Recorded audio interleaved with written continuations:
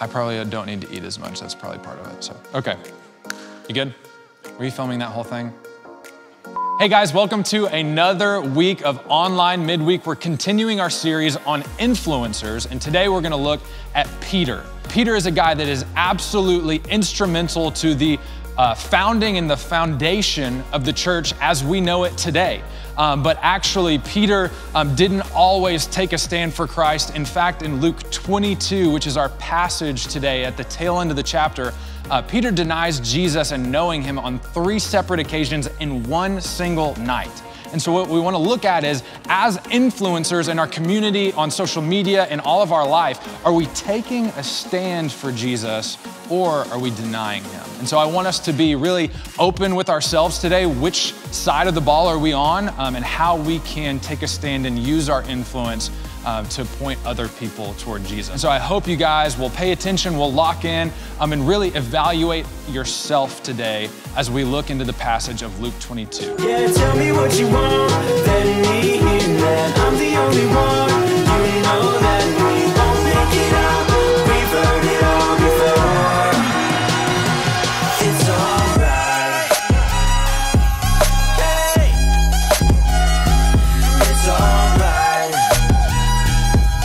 Hey, it's alright. It's alright.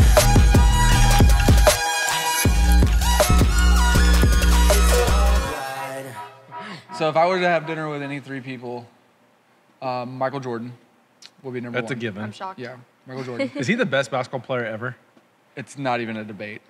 Not even Is there a debate. close second? Like a modern day player that you might say? I mean, Kobe. Okay. Michael Jordan, Daniel, in scripture. Oh, I was like, who's Daniel? Just Daniel. Daniel from the Lion's Den, that one. And I've only got 2. Maybe your wife. No, I have dinner with her every All the night. time. That's Yeah, literally every night. Every day. I was thinking maybe I might go Roy Williams, who North Carolina's basketball Coach. coach. So There you go. I'll get 2 basketball guys and then a biblical guy. So that's my 3. Michael Jordan because he's the greatest, Roy Williams because North Carolina basketball, and Daniel because that is a guy that is the most, like, to me, lived what he believed despite consequence at all time. Daniel could be a goat of scripture. Daniel is my goat of See, there you scripture. go. He's the he's my youngest son. His middle name is Daniel because of that. So Daniel 3. that's it. Daniel 3, Good passage. 2, 1, 3, and 6. Those are my go-tos. So Okay. anybody else? Who about you? I can also only think of 2, but Okay. I've got to say William Shakespeare's up there, and Okay, to be. then Kristen Bell. But I cannot Ooh. think of anyone else. You wouldn't bring her husband involved in that because they're really funny together. That's true. Dax Kristen is- Bell and her husband. Okay. There we go. That's Okay. my 3. Why? I love Kristen Bell so much, more than she's like my favorite celebrity. I love her so much. Okay. Maybe Yeah. Kristen's watching this. Hopefully. Kristen your Bell, dream if will you're come watching true. this, call me. Comment below. What about you? Oh gosh. I'm so indecisive when it comes to these kind of questions, but Not surprising. I'd probably, what? He's just talking to All her. right. I'd probably have to say, my mom. Oh wow. I have a good time with her. Yeah.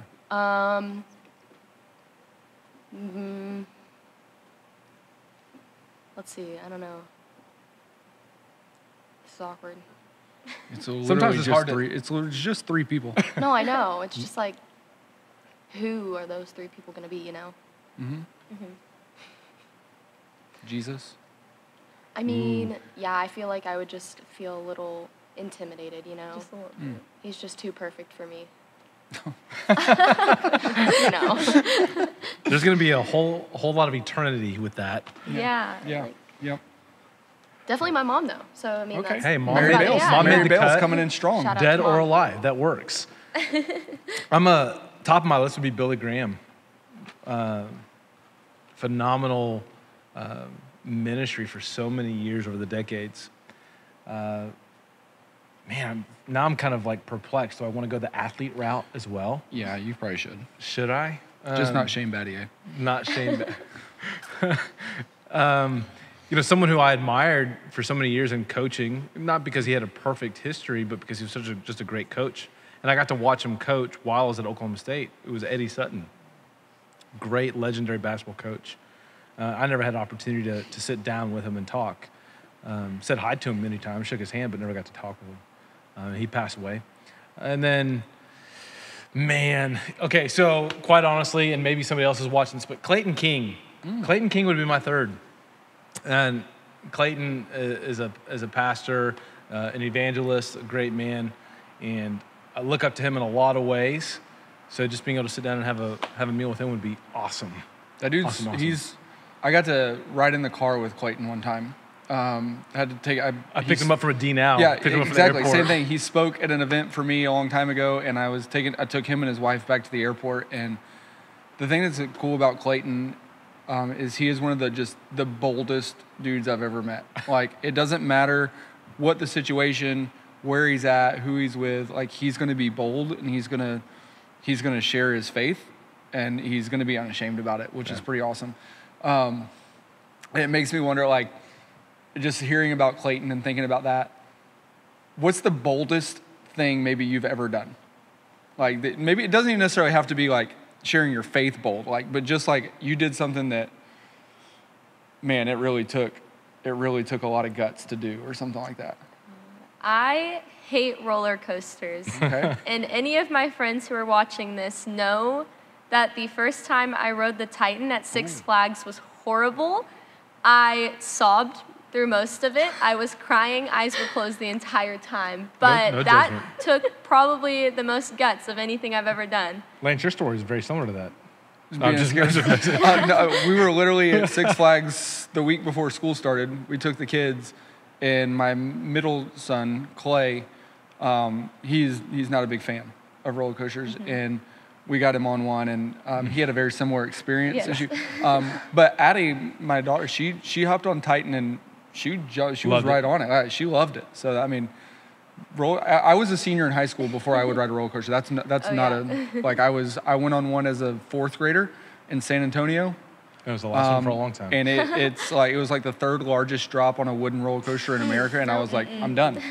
I wouldn't do it again. I was a senior in high school. Case, did you hear my story from a few weekends ago where I was talking about Anna Lee, my daughter? Yes. Same thing. I She held can't on. do roller coasters. Once she got off of it, she thought it was cool, but that first moment was rough. Terrifying. It was rough. I get that. But the boldness is really a big deal, and like there's a time where like we can be really bold, or sometimes when we need to be bold, sometimes we cower instead. Oh yeah. Right? And I think a lot of times, like when it comes to our day-to-day life, where that typically happens is in our relationship with our friends, right? Is the moments that we're supposed to, where it doesn't matter if we're bold or not, like that's when I'll be the boldest. I mean, you asked me about Michael Jordan a little bit ago, or LeBron James, or whoever else you want to compare him to. Like, I will argue till I'm blue in the face MJ. about that, right? Yeah, I will tell you a million reasons why Take a Michael bold Jordan stance. is the greatest basketball player of Right. all time. But like, there are times where I have to stand up for my faith that all of a sudden I get really quiet. Have you ever found yourself in a similar situation like that, or what that's been like, or how you've seen that maybe in your life? Definitely. I think going to a public school too, knowing that not everybody around me has those same beliefs, sometimes it can be not unwelcoming, but just like a discomfort, and like always walking on eggshells. It's like, what can I say? I don't want to offend anybody, but it's like, I know in my heart that like what I believe is true, and that I want to share that with every single person around me, but sometimes it's just like, I don't know if I should. I don't want to be judged. I don't want like the people around me to think I'm weird for talking about Jesus 24/7. And like that's something where I have to like think back on it and be like, man, like I shouldn't be scared of that, because my Right. faith is something that I'm the proudest of. But like I always around school, I'm like, oh, I don't know what I should or shouldn't be doing here, stuff like that. Yeah, get for that. me, it's kind of the opposite, actually, because I go to a private school where, like, our entire like academic structure is built around Christ. So like it's almost like you want to assume that everybody there like has a relationship with Christ, and like people like claim to it, and but you just honestly you never know like who is and who isn't, like because you know you can be a Christian and make poor choices, and you can be a non-believer and make good choices. So I mean like it's just hard to tell unless you actually like take that step and like have a difficult conversation with somebody about like their faith, and you know like actually invest in somebody. So obviously with friendships, there's pressure, right? There's peer pressure, and that can be good. Yep. That can also be bad. There can be some negative to it. But maybe describe for us, tell us about a time where you experienced peer pressure. Good, bad? Well, when I was in 7th grade, you know, my mom and my friend's mom planned this surprise beach trip for me and my 2 best friends. And it was coming up real close, but I have to be honest, I had a little bit of a talking problem, believe it or not, when it came to class. And so I would get demerits, which were like sign-ups or sign-out or whatever, like when you would like get in trouble. Like and red, green, yellow, blue? No, like they were like little forms, and like your parent had to like sign them. Yeah. So many, you got so many of them, you had detention and stuff? Yes, Yeah, gotcha, if you get 3, you had a detention. And so my mom made this rule, and it was like, if you get 1 more demerit, you're not going on the trip. And so, you know, testing my waters, the day we were leaving for the trip, I was like, you know what, like, I really need to work on some homework, like, before I go on this trip. And my friend was like, why don't we just skip athletics? Like, it's fine. Like, we just don't have to go, and we'll just go and sit in the, like, this teacher's room. And I was like, I don't know, like, shouldn't we, like, ask the coach first, like, see if that's okay? Because, like, I don't think we're just supposed to, like, go. And she was like, no, don't worry about it. It's fine. Like, it's Coach Hobson. Like, come on, it's fine. And so I was like, I don't know. And she was like, no, seriously, like, no big deal. So I was like, okay. And so I went, and my coach ran around the whole school trying to find us because there were 3 of us that were missing from her class. And she came in, and she found us, and we were, like, sitting in this teacher's classroom, and the teacher in there, we had lied to her. We had told her that our coach had given us permission to be in there. And so I was, like, begging her. I was like, please don't give me a demerit. Please don't, like, tell my mom. Like, I'm leaving for this trip today. And she gave me a demerit, and I didn't get to go on the beach trip.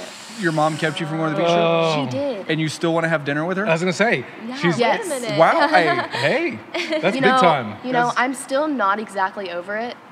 It was Sounds like it. It was a hard Sounds time like for it. me. I'm going to be so honest. Hey, that's actually, I think it's an important thought. Like, what's the relationship between peer pressure and influence? Because I think some of it, I think this is a clear example of, like, your mom had great influence on you, right? And it's like kind of stood out and made a difference. Or maybe peer pressure may not net a positive result, or as much of as a positive result as the word influence. So I'm pitting the words peer pressure and influence up against each other. Right.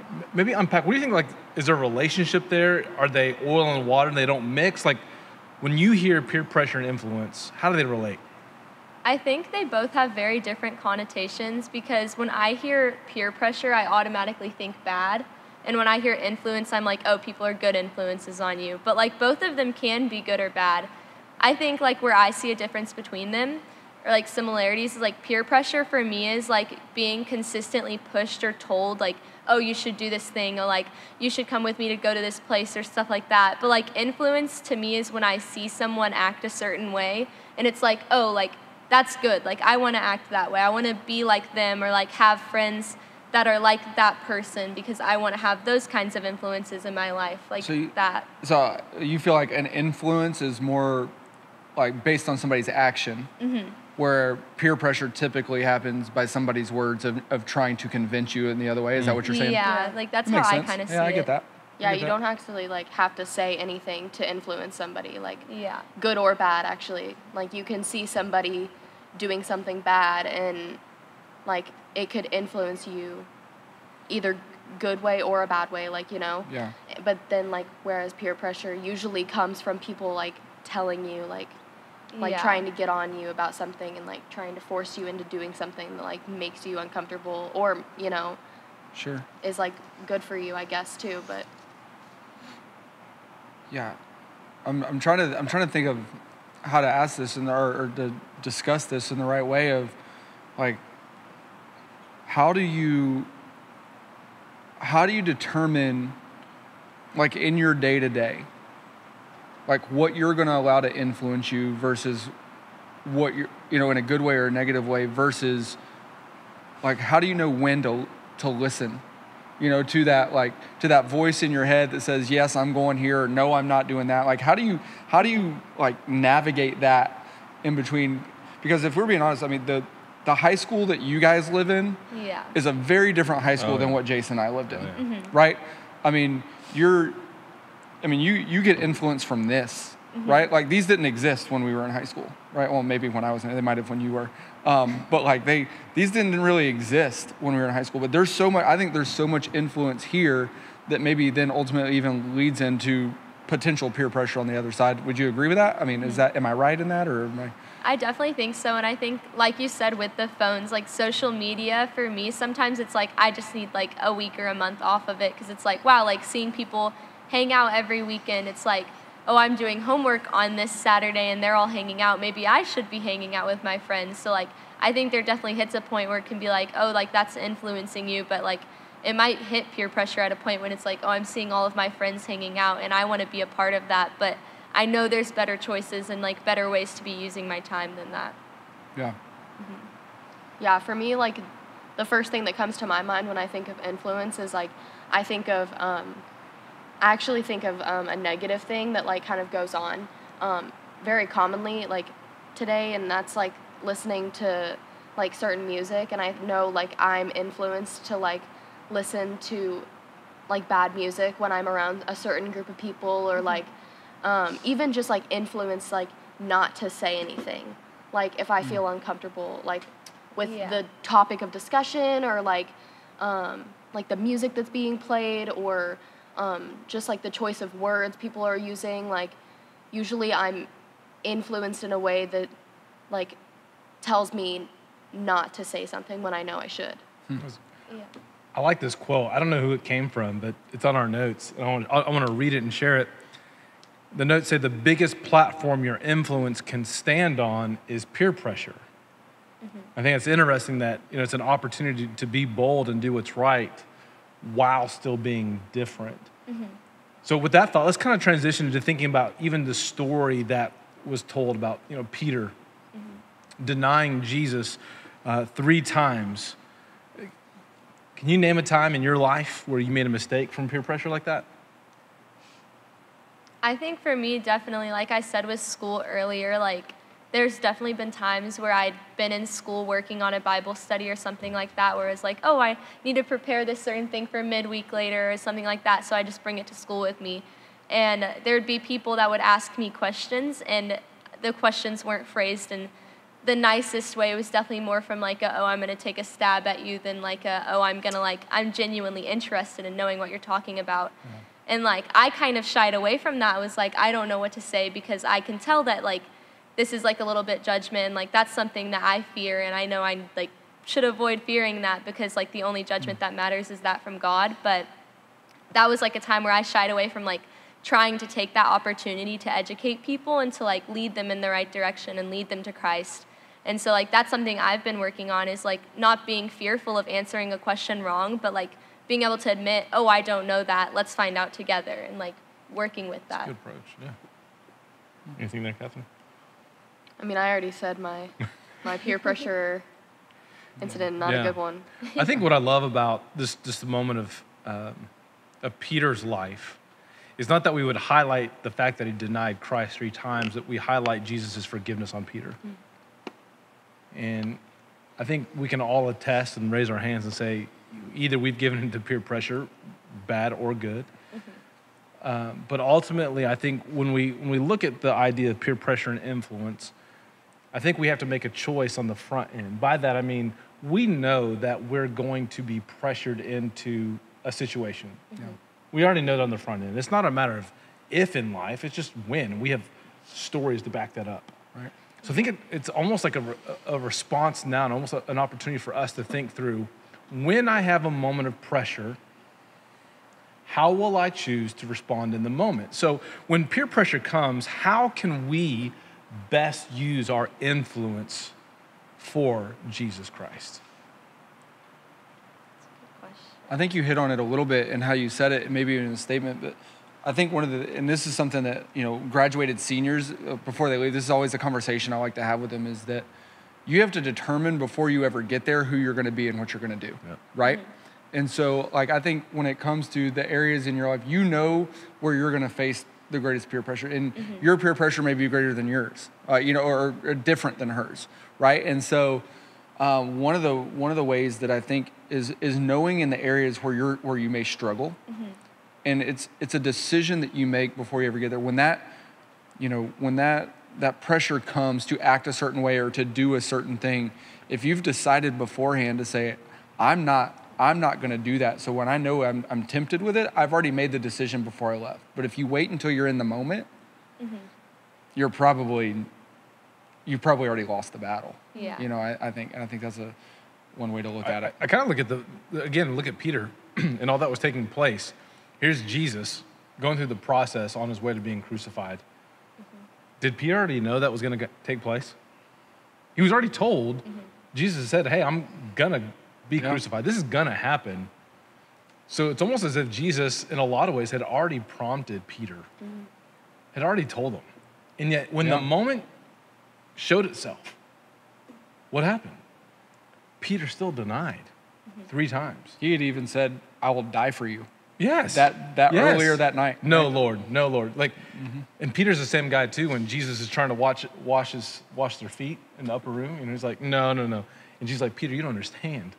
Like, it's not even just the importance of me washing your feet, but it's the symbolism of my love and my forgiveness, my blood being shed for you to forgive and atone for you. Like, he knew all that going into it. And yet the pressure was so, we do it all the time. The pressure was still strong enough. He still chose to deny. Yeah, for me, a way that I've always prepared myself every day for peer pressure and just going about my day in general, making choices just generally. Ever since I was really little, when my dad would take me to school, he always said 3 things before I got out of the car. And the first was, you're a Bales girl, which just means you're a part of this family, you represent our family, I love you. And then the last thing he would say, salt and light.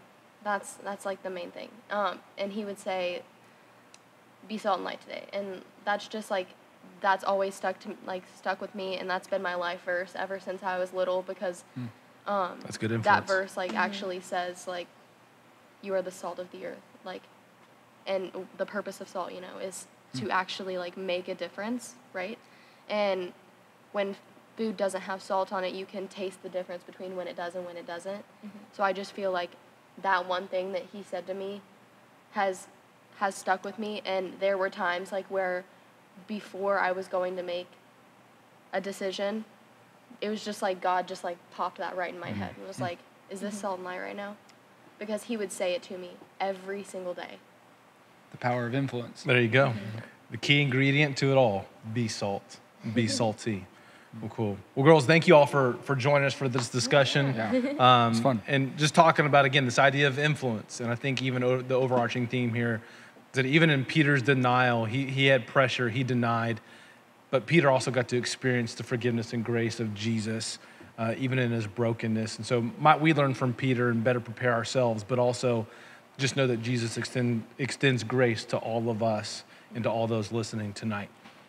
Well, thank you all again for joining us for another week of Online Midweek. We'll see you next week. Man, I hope we took a great opportunity this week to really look at our lives, to look at ourselves, and to see that we can be using the influence that God has given us to make a difference in our world. Maybe today you realize that you can't do that because you don't have a relationship with Jesus, that you can't take a stand and use your influence for the kingdom because you don't know Jesus. And so if that's you, man, I just encourage you to text one of us as a staff member, the number 74788.